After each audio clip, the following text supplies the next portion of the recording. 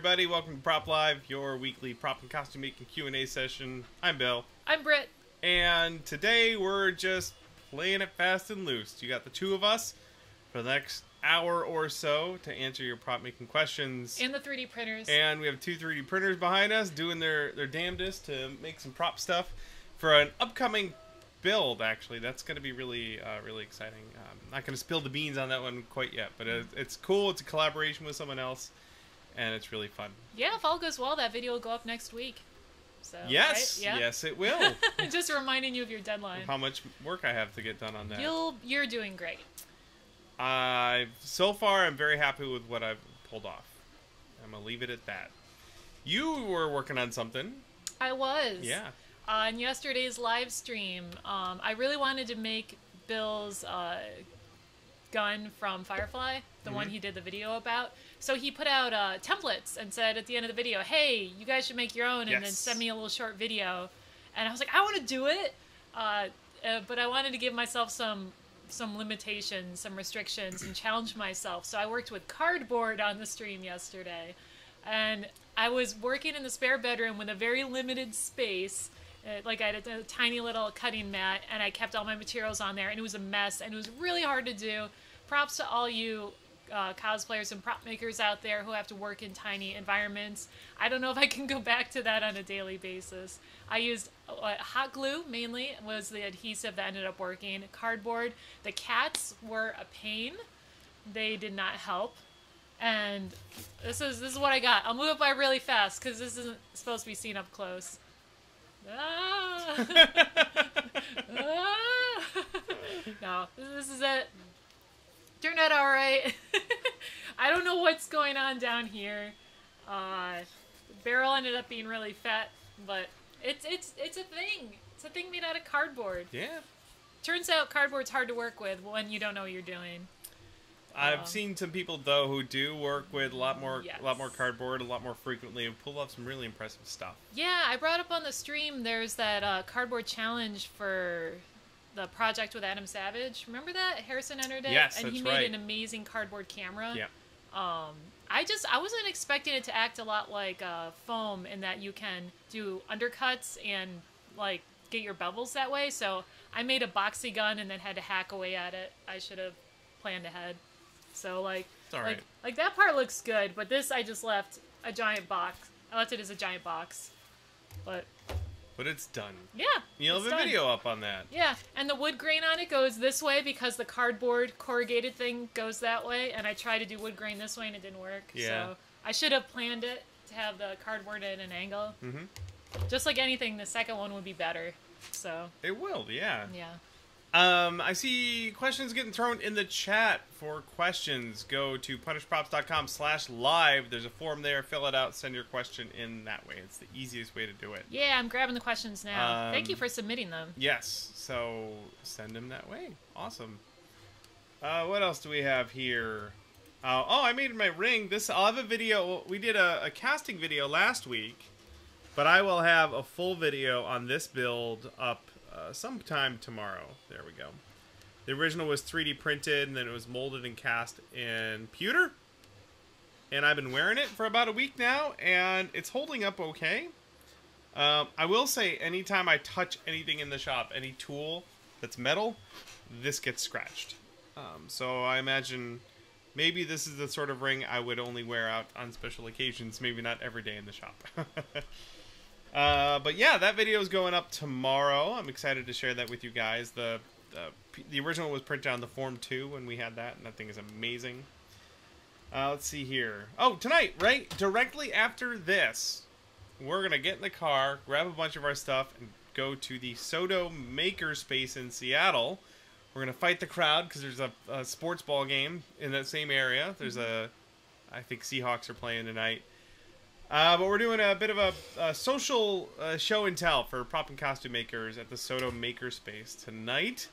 And a whole bunch of people signed up, so we're going to go hang out with them, have some pizza, and talk shop. I'm excited to see the Makerspace. I haven't been there yet, and I hear they have awesome tools. It's pretty cool. They have a giant laser cutter. Yeah, it's like it's one of those things where, like, if you don't have any of their tools in your workspace at home, you should just go there. Just live there. just bring a cot. Yeah. And then just sleep in the corner.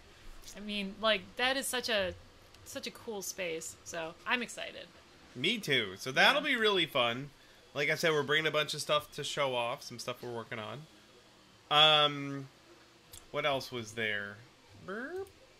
Oh, I wanted to point out too, when we're there this evening, I'll shoot some video. I'm going to bring my camera. And a lot of the extra stuff we've been doing, the live show now, and extra videos that we do, more vlog type stuff, those are all going on our second channel, Punished Props Extras. And if you haven't subscribed to that already, you should go over there. This is all of the additional stuff. So we have a vlog where we went to the Sci-Fi Museum with Evil Ted, which was really fun. He is a wealth of information on props from the industry. So it's so cool. If you haven't watched that yet, go check it out. My video from BlizzCon is over there. What else? All of our Q&As. So that's just a way to keep our main channel more dedicated to just tutorial content and builds. And this other channel is for, it gives us a little bit more flexibility to try some other stuff. So head on over there if you want to get that extra goodness from us to the Punished Props Extras channel. And there you go. Thanks for joining us tonight, you guys. If you haven't already, you want to submit your questions to us, punishedprops.com/live. And you can do that anytime during the week. At the end of every episode, we take any leftover questions, we just delete them so that we have a fresh batch every week. So, but we usually get through everything. But anyway, submit your questions, prop and costume related, usually tutorial stuff. If you have something you're working on and you need a hand with, go for it. Or if you just want to know a little bit more about how we do what we do here at Punished Props, feel free to drop those questions in there. That's all I've got. You have anything you want to do before we dive in? I think that's it. I got a bunch of new questions. Thank you guys for submitting them. Very yeah. Good. Okay. We got our wonderful prop darts ready to go. We got some questions. And the first one comes from Deathbright, who wants to know if we're excited for tonight. I do believe Deathbright is going to be there. Yay! Yeah, she's going to be there. Yeah. I think. Unless you're just excited for us. Yeah, we're stoked. I've been jonesing for an excuse to do more stuff locally, more stuff with other people locally, more reasons to leave our basement. So yeah, it turns out there's a lot of cool stuff out there. Yes. Like, it's really neat, and it's probably been there for, like, years. We just haven't gone outside. Yeah. So we're excited. Yeah. Very, very excited. Yeah. And pizza. So. I'm jealous at the idea of, like, growing up with a makerspace nearby. Like, I didn't even know what that was. Yeah. Well, they didn't have them back when we were kids. All right, let's see. Deathbright also wants to know, I find myself drawn to fan art very often. What kind of things, like armor, are you drawn to? What do you like working on the best? I bounce back and forth between sci-fi and fantasy. I've been kind of on a sci-fi kick lately. I really like the Deus Ex game, kind of the aesthetic of that world. Yeah, it's like I don't want to say cyberpunk. Yeah, it's kind of like that. I mean, it's a little dirtier sci-fi, a little more kind of like not clean stuff. Yeah. So I'm more of a sci-fi kick right now, but it ebbs and flows. Something cool will happen. I'll go see a movie, or I'll play a new video game that's got like some really cool aesthetic that I like, and I'll be like, now I want to do that. Yeah, I like just about everything. Yeah. Except, like, I don't have an urge to build things that look like they already exist. So if there's a gun that looks like it's one you could just buy, or like a costume that looks like a military uniform, it's just like something contemporary. Yeah, or even like, I don't know, even like period clothing, like Renaissance wear. I like seeing it, but I just don't have the urge to make it. Yeah. It's something like, there's something about taking a style that doesn't really exist out in the world yet and incorporating it. Yeah. Like Hobbit clothing.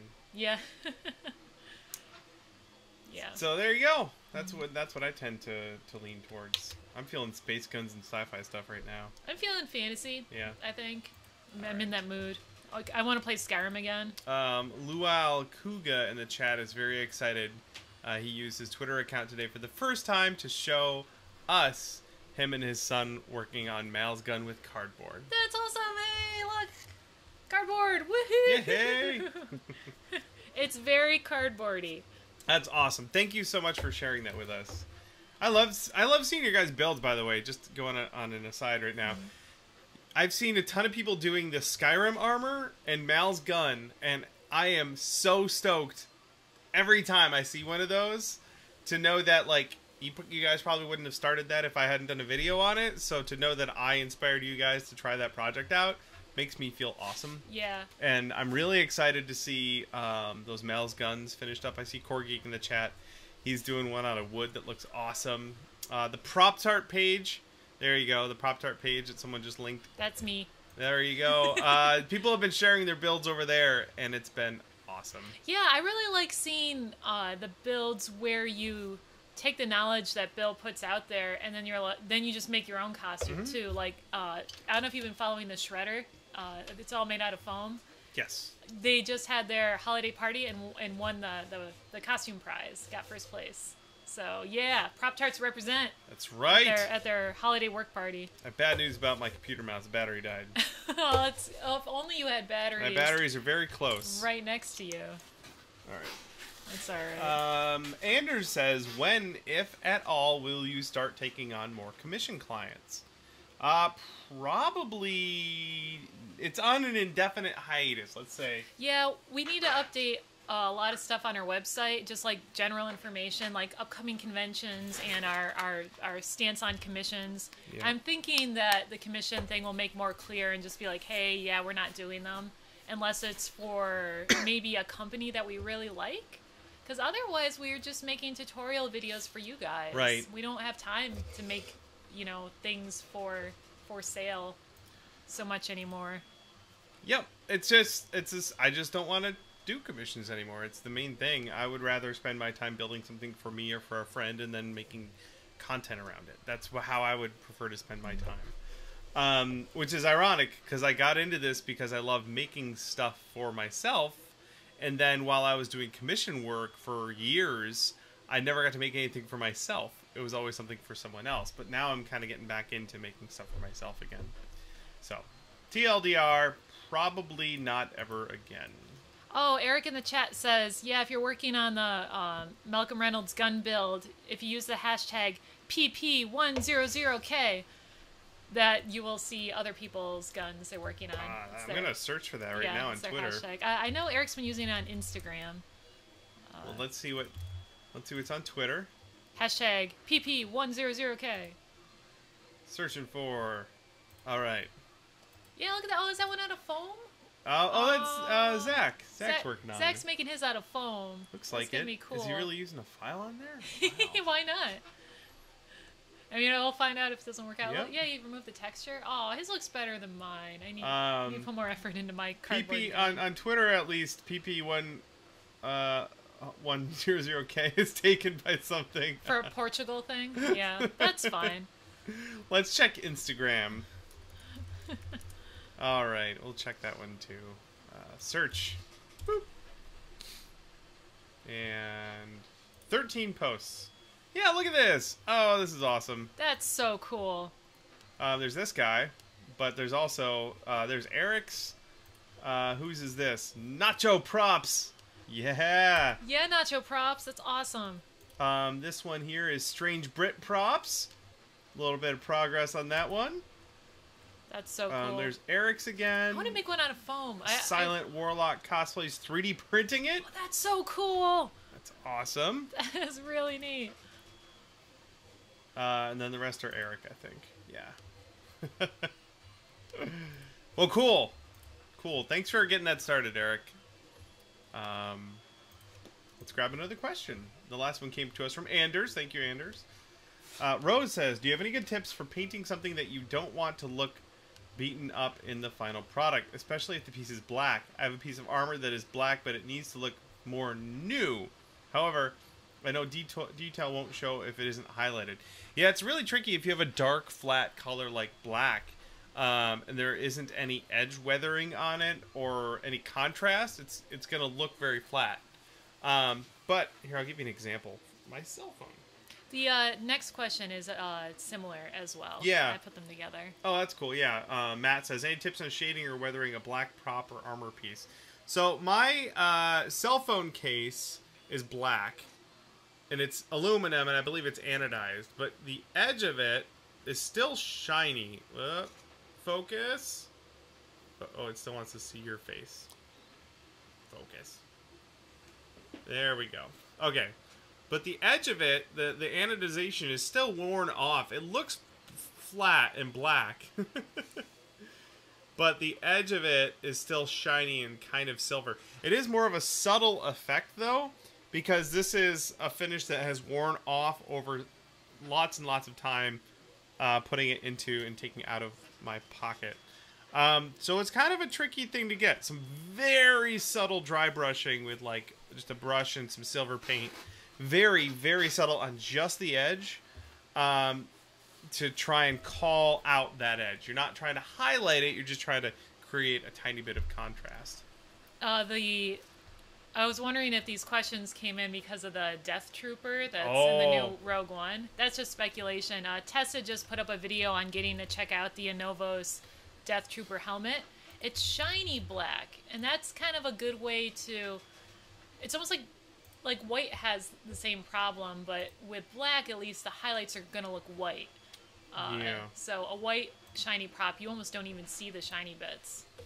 This is really cool. If you guys haven't checked it out yet, Tested put up a video on... I'll drop a link in the old chatteroo there. They did a video showing off this new helmet, and at the end of the video, they have measurements, which I think is just really, really cool. But you can see the black sort of shininess on the... this video is actually a tiny bit underexposed, so it's kind of hard to see the contrast in there. But actually, let's go back. It's neat that they did this, though. Yeah, you could. Something you can do is the most of the helmet is shiny, but these lighter spots, these vertical lines that are lighter, if they're matte. If you just mask it off and spray it with like some matte clear coat or a matte black spray paint or a matte airbrush or whatever, they'll all be black, but there'll be a little bit of contrast there because the matte color will look a little bit different. It really depends on the thing you're making, but yeah, start playing with specularity, just some really, really subtle dry brushing, and maybe some shininess, some really, really shininess. But definitely go watch that video because it's awesome. Yeah, it's hard because Matt's question is for shading and weathering. That's a little easier than Rose is looking for a clean prop. Because if it's dirty, you can just think about the environment it's in, and in the crevices, put some browns in there. Right, or some yellow ochres or something. Yeah, some lighter dust. Yeah. That would be helpful. That's like with the white stormtroopers. They have some brown dust in the crevices if they're in that environment, and makes it have a lot more depth. Mm-hmm. But for clean stuff, that is super hard. Yep. All of these things require a subtle touch, so a little bit of practice goes a long way to try and figure out to get exactly the effect you're trying to go for. So those questions came from Rose and Matt. Thank you guys very much. The next question comes to us from Tim. What's the best way to smooth out Chavant clay and make a really even and smooth surface? So if you're sculpting something and you've mashed a bunch of stuff on your clay and it's kind of got an uneven surface, I haven't done a ton of sculpting like this, but I do know that a rake can help you a lot. It's like a wooden or a metal thing with teeth on it, and as you rake across the surfaces, it'll start to chew through the layers until it's down fairly flat, and then you can use some other tools to flatten it out a little bit. So look for a rake. Let's see, sculpting rake. Hey, actually, if you go to the Compleat Sculptor, this is a really good resource. They have a listing for all kinds of clay tools, or sculpting tools, I should say. These guys are awesome. Let's see here. Sculpt.com, by the way. Yeah, their website isn't the prettiest, but it works really well, and their stuff's awesome. It gets the job done. Yeah. So they have all kinds of really cool sculpting tools. This is a rabbit hole you could easily jump down. Scrapers, rakes. Here we go. Yeah, like those things. Look at those. Those are cool.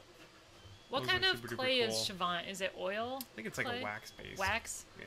Because I've used monster clay recently, and that was wax based, but that's my only experience. Yeah, we don't have a ton of experience with like traditional sculpting. Mm.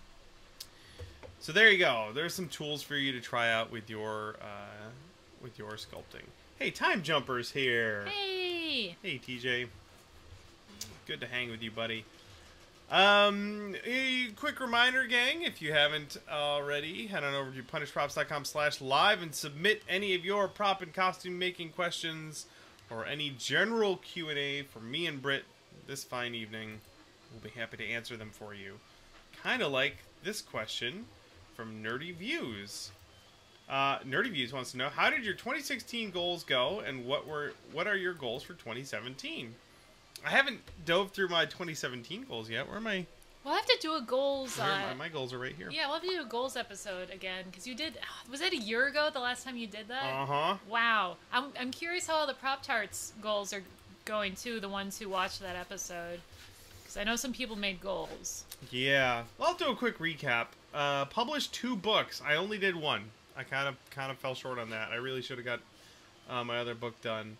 150,000 YouTube subscribers was my goal, and we're at almost 130.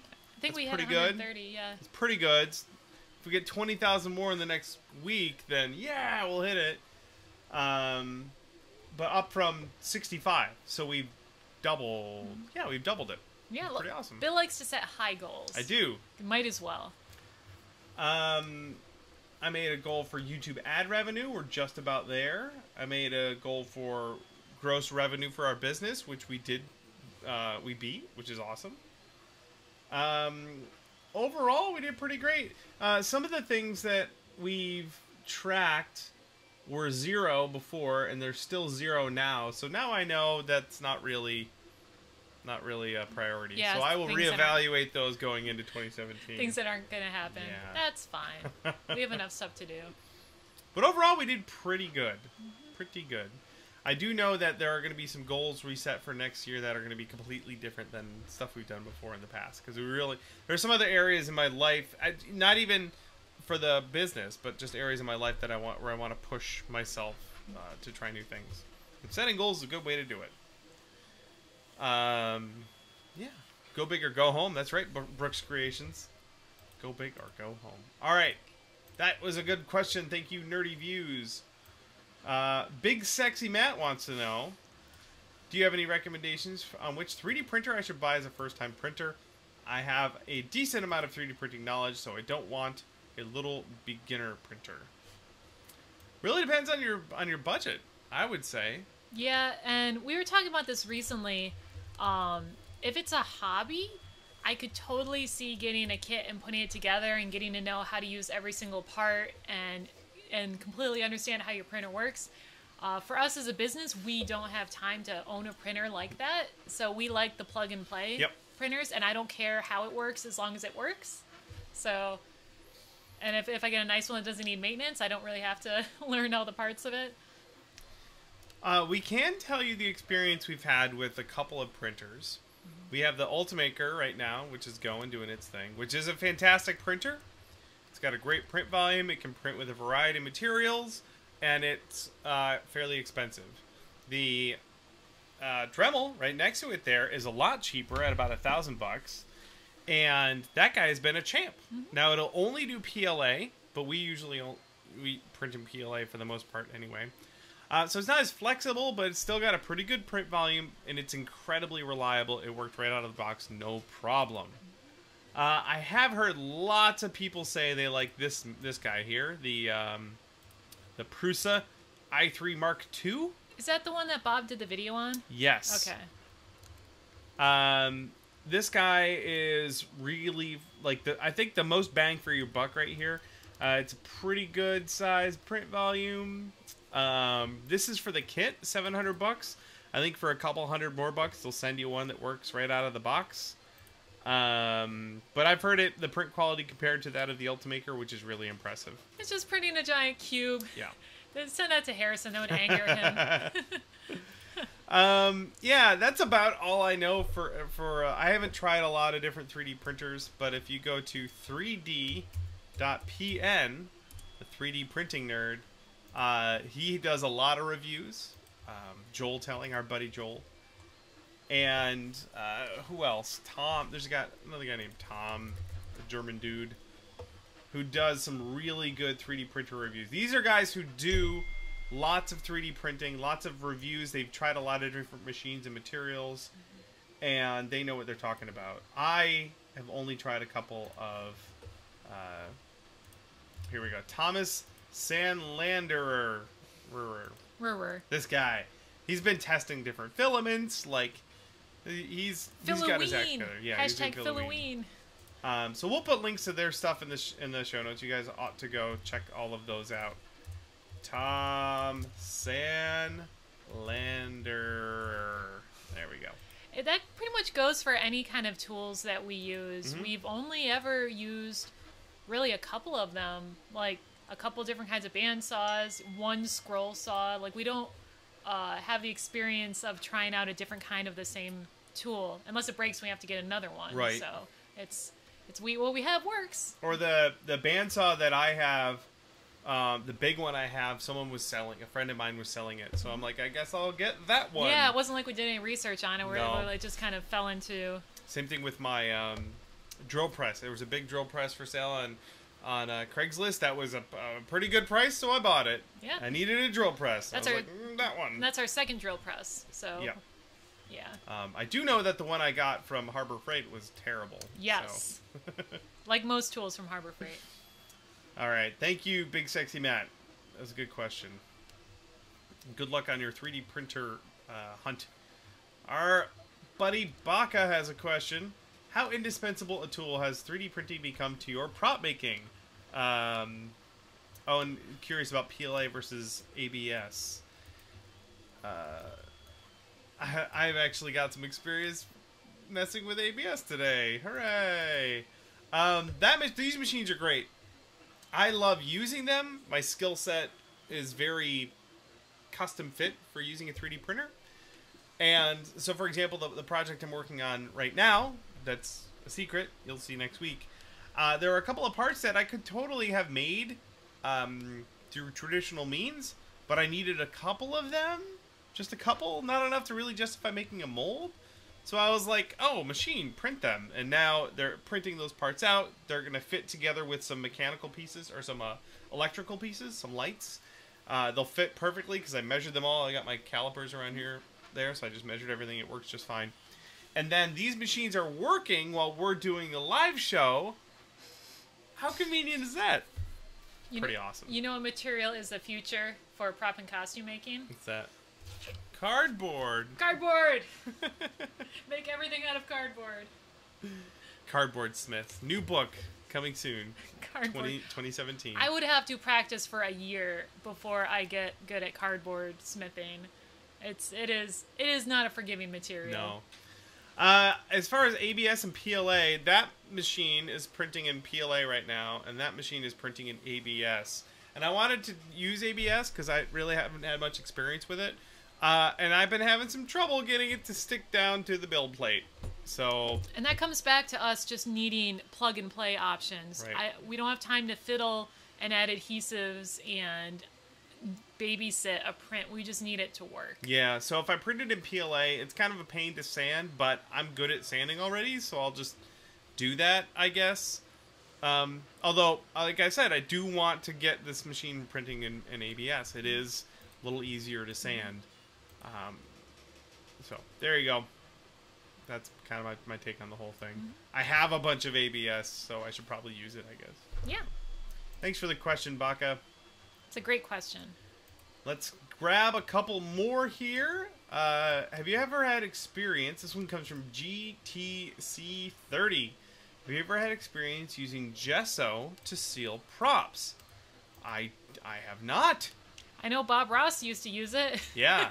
I think you might want to talk to Core Geek, who I believe is still in the chat. I know he's used it. I'm pretty sure he's used it to help seal and smooth and sand out Warbler. I'm pretty sure. He'll correct me if he's in the chat. But otherwise, I've never used gesso, not even for its intended purpose. I didn't do a lot of painting in art school. I did mostly drawing. I don't think we've ever owned a container. No. It doesn't...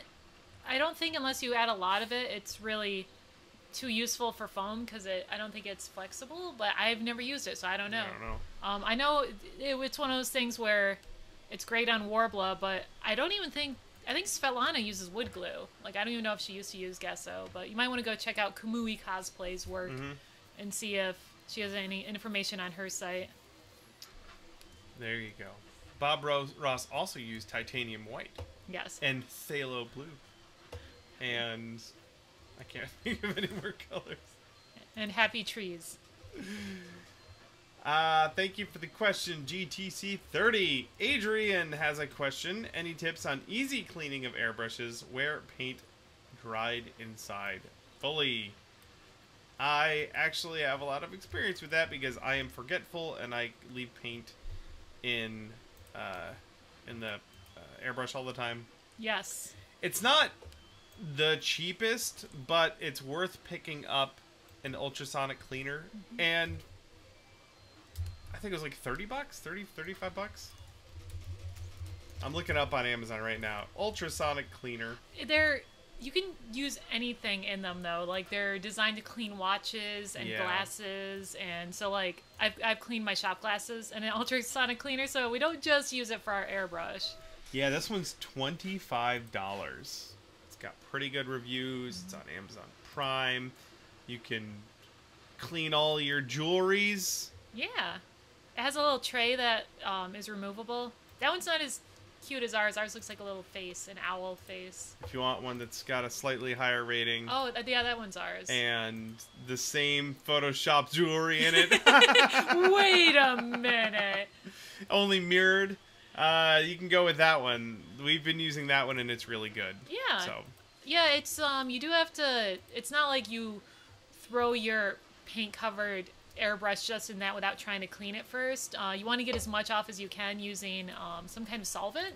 Yep. Do you like to use lacquer thinner? Or lacquer thinner will work. Yeah. Acetone will work. Yeah. Rubbing alcohol usually. If you're cleaning your airbrush right after you used it, which is what you should do, which I forget to do, run some rubbing alcohol through that or isopropyl alcohol through that to clean it out. That'll help a bunch, especially if you're just using acrylics. I'll look for a link. I don't think it's one of their premium videos. On Tested, Frank showed how he likes to clean his airbrush. I learned a couple tips from that, so I'll link that in the show notes. Very good. Cool. Yeah. I see our buddy Jeff, a.k.a. Scorpion, in the chat is talking about fiddling with ABS, talking about the printer again. What I've found is I'm using the normal settings for ABS with the Ultimaker software, with Ultimaker material. The main thing is that my bed wasn't properly aligned, and I had to fidget with it to get it just right. Now with PLA, it'll stick down no problem, especially on that Dremel. But with the ABS, if it was off the bed a little bit on that first layer, it was not sticking down, which was a pain. So I had to level and re-level the bed a couple times to get it just right. And even so, it's only okay, but it's working out all right. That's mostly where the tinkering has come for me. I am now completely distracted. Hey Patch linked something called Box Wars. What? It's where people make cardboard armor and fight each other. Oh my goodness. He linked it in the chat. You just want to click on it. Or just look at images. Yep, there they are. Make sure there's no naked people. just covered by cardboard. That looks pretty incredible. Yeah, it does. I like the siege weapons in the one of the upper pictures there. Where? Oh my gosh. That's incredible. This is a rabbit hole I'm not sure I want to go down there of learning how to make things out of cardboard. That's I love remarkable. it. Very cool. Box Very Wars. Cool. Okay, cool. Let's grab another question. That last one came to us from Adrian. Good luck cleaning your fully dried airbrush. Gregory says, what's your favorite kind of property to make besides space guns? Is that a trick question? Is there other things to make besides space guns? You're an intergalactic arms dealer. Is your job title, I believe. True. Yeah. That is my job title. I don't know. Let me think. I'm doing a giant weapon right now. That is not a space gun. Not technically a space gun. I'm doing a space gun. I just finished a space gun. And then after that, I really want to make just because it's fun. I want to make some RC cars. I did one of those last year. I'd like to do some more of those. And then I liked my little robot guy. That was kind of fun. Maybe a combination of some sort of little model robot thing with moving parts and radio controls. That sounds really fun too. So that's kind of what's tickling my fancy right now. Britt, you jonesing for anything? I want to make a costume. Mm-hmm. I don't really care what it is anymore. Just want to make something. But I have some other projects I want to finish first. So. All right. Yeah. Cool. Thank you for the question, Gregory. Next one comes to us from Scott. What recommendation on heat guns do you have? Do I need to spend a lot? Planning on heating PVC pipe for transforming it. Show you the one we got.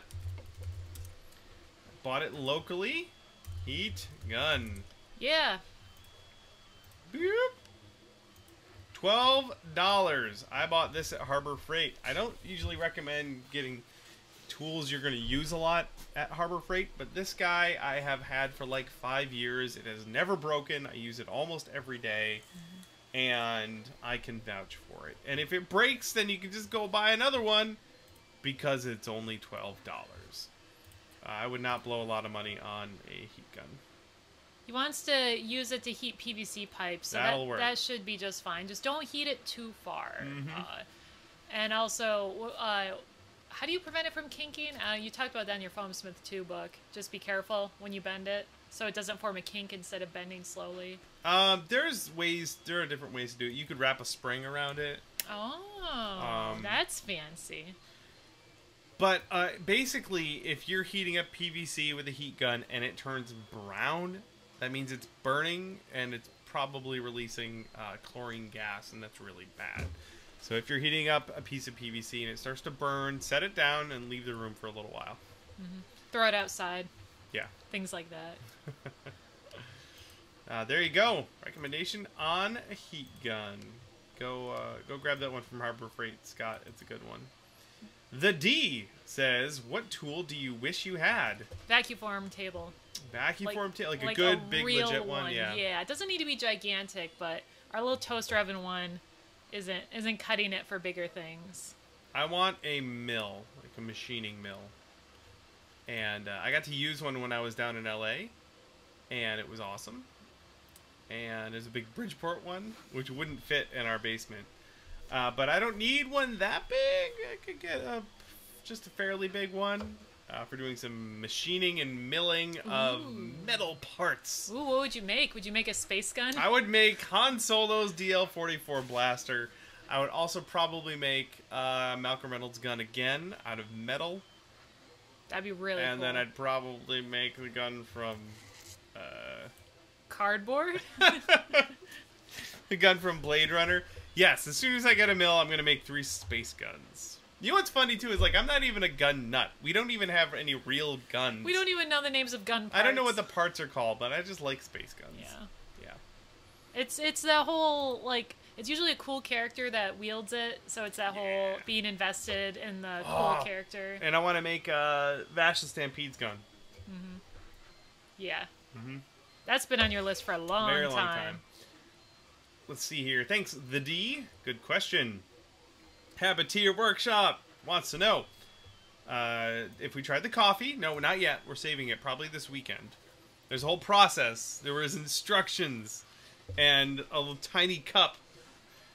Very tiny cup. It looks fancy, though. Yeah, and condensed milk. Like, there's a whole thing. We'll get to it this weekend, I think. He also wants to know, how do you cast clear without a pressure pot? Basically, you need a resin that's going to take a long time to cure. If it's a very small thing, you can use an epoxy. But big things, I don't think work well with epoxy. They even say that if you like go to Tap Plastic's website and look up they call it like little gem epoxy curing stuff. It says, up to 1 inch in diameter. Any bigger than that, it doesn't really cure. There are urethanes for casting and clear, like Smooth On has Crystal Clear 204, and it has a 48-hour cure time.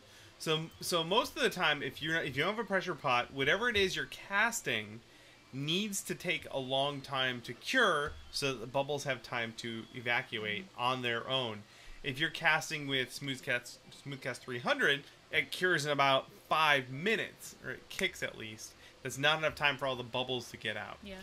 If you're going to use an epoxy, like you were saying. Yeah, I guess that's technically a resin too. I didn't think about that. So you're talking about urethanes. I was talking about epoxies. Right. Yeah. So here's the Crystal Clear. The bummer thing, yeah, I'm so afraid to buy that. Look at the giant thing in bold. Just says not for home use, and it's like, I don't want to die. So just keep all of that in mind. But essentially, whatever resin you're using, you want to pick something that does take a long time to cure. A lot of people make those little gems, and they'll use an epoxy and they'll tint it, and it usually takes 8 to 10 to more hours to cure. Yeah, which is great though, because how the bubbles escape, and that's awesome. If you don't need to produce a lot of them quickly. Yeah. Hey Patch, is super quick question about the vacuum form table and using a heat gun instead of heating elements. I have never got that to work. I think it depends on the plastic. I wonder, I don't know their different melting points off the top of my head, but PETG will absolutely not deform enough with a heat gun unless you're doing a very, very tiny thing, and then you might as well use a toaster oven. But also, if you're just hitting it with a heat gun, imagine you've got a hood with your heating element over your plastic in a normal machine. That is going to keep the heat in while you're warming it up. If you're just hitting it with a heat gun, all of that heat escapes. And it's more of the oven aspect covering it, keeping the heat in, that gets the plastic to melt, than just the direct heat. So using a heat gun, I found, just doesn't work. Yeah. Too much heat escaping. Yeah, and it would have to be tiny anyway. So it's because we have the toaster oven one. That one works great. And we borrowed Eric's. Eric Core Geek has a larger toaster oven vacuum form setup. So he came down, we got to use that. But I just need a slightly bigger than that, just to have, for reasons. Someone in the chat, Sunny Sama, just posted Vash's gun. That's awesome. He's working on. That's really Look at that. cool. Ah, love it. I want to make that someday. Someday. That's on your wish list. So let's see here. Oh, Habitier Workshop. Hopefully we answered your question. Thank you. I don't remember what we were talking about. Mayday wants to know, how should a helmet fit your head? I think the main thing with a helmet is it needs to be comfortable. If it's even a tiny bit uncomfortable when you put it on your head, and you're like, oh, that's not so bad, I'll just deal with it. An hour or two into wearing that thing, you're going to have a headache, and you're going to hate everything about the world. So no matter what, make sure it is large enough to fit your head comfortably. And then if you can put some sort of upholstery foam padding in there so that it rests on your head nicely and in the correct spot and comfortably, that's what you want to aim for. Yeah, usually the way I do it is we have just chunks of upholstery foam that we've gotten over the years, and I snip off little pieces of it, and we'll just hot glue them loosely in the helmet. Don't add a boatload of hot glue and make sure it's permanently going to stay there forever at first. So you just add a piece in there, try the helmet on, add another piece somewhere else, try the helmet on, until it stops being wiggly, and make sure you can look down and bend your head backwards and have it not slide off. I like trying to use as little as possible instead of just filling it with foam, because you want that airflow in your helmet. You want to make sure that you're not going to get too warm. Mm-hmm. There you go, Mayday. Hopefully that helped you out. Back to the Vacuform Gate 2016. This is what Hey Patch was referring to. So this is a box that you put your looks like your Harbor Freight heat gun in there, and if it works, it works. But notice how it's fully enclosed, so the heat from that isn't going to escape. I wonder if that's ABS plastic. So because I think with PETG, it's just such a high temperature melting thing. Nope. That's my guess. Because with styrene, it seems like it doesn't take very much for it to start deforming. But my PETG, I just held a heat gun next to it and just watched it not warp. That's a really cool way to do it. Basically, that's a cool looking setup. Your own little oven, and then that, I imagine that the plastic droops down into that box, and then you just plop it right over. Very cool. Thanks for sharing that. Hey Patch. Let's grab the next question here from Toasty Knickers, which is a really awesome name. I don't have toasty knickers right now. It's very chilly down here. How well does turning a 3D print into a molded piece work for you? Would you rather 3D print multiple of the same piece and clean them, or clean one good print and mold it? If I'm going to make more than, let's say, 3 of a thing, then I am going to mold it and cast it. Because the workflow for turning a 3D printed piece into a mold is pretty great. Like, it's not that hard, and it produces some really amazing results. So yeah, if I'm going to make 2 or 3 or more of something, I will make a mold of it. Like the ring. Actually, I did a mold of this guy so I could do it in a different material, so I could do it in metal. But also, I could make more, which I'm going to have to, because this pewter will eventually get all beat up. I like the idea, too, of, for your ring, for instance, you could do a wax casting, and then maybe we could do a sand mold thing. And cast it in a higher metal. Yeah. So because having the mold doesn't just mean that you can make more copies of it, it gives you flexibility. Yeah. You can 3D print a part, or 3D print the piece, but the finished part is a solid urethane, which is a lot more durable than a 3D printed piece. There's a neat video, I don't remember where it was, of the Iron Man armor pieces. I think that was when Stan Lee was poking around the shop. At Legacy? Legacy Effects. Yeah, they were showing off the molds for some of the Iron Man armor pieces, and they were all like, oh yeah, the Masters were 3D printed, but we cleaned them up, and now we have these molds, and we can cast structurally sound urethane pieces out of it, or rubber ones for the stump people. So they cast all these different kinds of Iron Man suits out of it for all the different needs for the movie, which I thought was really cool. This is great. Yeah, they let him paint this helmet, and he just blasts the crap out of it with paint instantly. Blah, just all I can think is like they had to go back and, or maybe that was like an off casting. It's like, here, have fun. Here, I'll dump that link in the chat there. That's a fun video to go watch. Yeah. But they do some molding and some casting. Yep, there's a mold for one of the Iron Man face mask pieces there. Yeah, the mold itself is really cool too. But yeah, it's a great video to refer to when someone tries to be all like, well, 3D printing is going to replace making stuff, and it's like, no, it's a part of the process. It shows how super useful it is, but also we still mold and cast things. Yeah, especially if you're going to turn it. So if you print it in something rigid, you can sand it nice and smooth, and then mold it and cast it in a rubber. So you've got lots of different options if you're going to mold it. Yeah. The Boolean Gemini that I'm building, I'm not going to mold that. I only want one of them. So it doesn't need to be heavy or durable. I'm going to finish it and put it up on the wall. So I'm not molding and casting. Probably never going to leave the house. Probably never going outside. It's not a convention prop.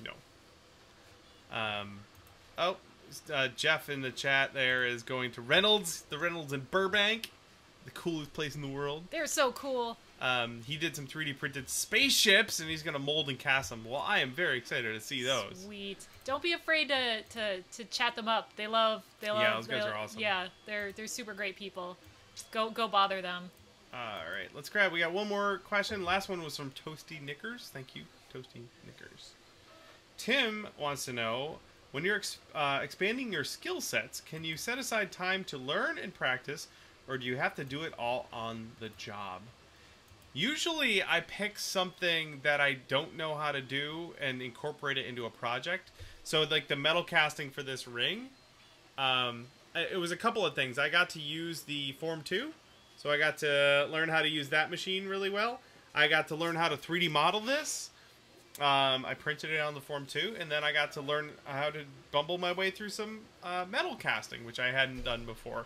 So this project was a couple of different skills that I could get my toes wet on and end up with a really cool finished product. I think it's really rare now if we're learning some kind of skill set that it's not involved in a project that is producing content. So even if it's just us, like me playing around with cardboard on the live stream yesterday, it turned into content. It wasn't just me learning cardboard on the side. I got to hang out with the prop tarts. They gave me some great pointers, and I got a video out of it that will go up sometime. So yeah, that's great though. It kind of having to produce content like that with these new skills kind of forces us to actually, stick with it. Like Fusion 360 can be really frustrating at first, especially if you've never used a 3D modeling program before, but knowing that I have to get a video out of it, it's like, I gotta learn it. Mm-hmm. Yeah. That was my challenge with the Boolean Gemini, was I wanted to model everything in Fusion 360, and I figured if I finished an entire space gun, then I along the way, I would learn most of what I needed to know using that application. And I think I did. And I learned a lot of things that I now know I don't know. And then I can investigate and learn better for the next project. So I try and loop in new skills with whatever upcoming projects I have. Toasty Knickers is happy we like their name. That's awesome. That's it. That's all the questions. We got to get moving here because we're going to the SoDo Makerspace here in Seattle, and I hope I see a couple of you guys there. Oh, Train Otaku just submitted a question. Oh, we can grab one more. Bonus question. Bonus question. All right, let me throw it in there. Awesome. Boop. There you go. Train Otaku says, what do you do with spare 3D pieces? I have like a box load of test prints, and I don't know what to do with. Yeah, we have. That's a good question. You can see this box by my left ear is our box full of test prints, and it just keeps getting more full of stuff. So we don't know. We haven't made a decision yet. I have. I'll grab this really quickly. These little things. Oh yeah, our little peoples, our little mans. Yeah. So. Sometimes I'll do experiments on our 3D prints that we have just laying around that we're not using. Like this was the one that used to be the surface of the sun colored. Yep. I had some extra, I think this was Epsilon Pro, and so I just brushed it on there to smooth out all the print lines to see how it would work. He has drips on his hands now. Big blobby hands. Yeah. And then I had some, what was I don't remember why I was using it. Oh, I was doing something with fluorescent blue pigment, and I put some in one of our extra little bottles in XTC 3D, and it did pour down into the bottle, so now I have a little glowy thing. Here's some other ones where I put just finishes on 3D prints just to see what they would do, like little leftover stuff. I have a feeling a lot of these things are going to get thrown into boxes and sent to our high-level patrons. That would be really cool. And like when we were doing that, the Reinhardt helmet, a couple of the printing pieces failed, so we used those as tests to see how we could glue it together, the best method for, attaching giant helmet pieces. So testing stuff, but then otherwise I just hang out in a box. We have the same problem. It's mostly PLA. Yep. I mean, it'll eventually decompose, right? Sure. Sure. There you go. Okay, bonus question. Thank you, Train Otaku, and thank you everyone else for bringing your questions today. You guys are awesome. This show would be nothing without you. You guys are great. Thank you so much. That's about it. We're going to run off to go hang out with some makers here in Seattle. We're going to go see Star Wars tomorrow. We just bought our tickets. Hope you guys get to go see Rogue One this weekend as well. And thanks so much for hanging out with us. we'll see you all on the next Prop Live. Bye.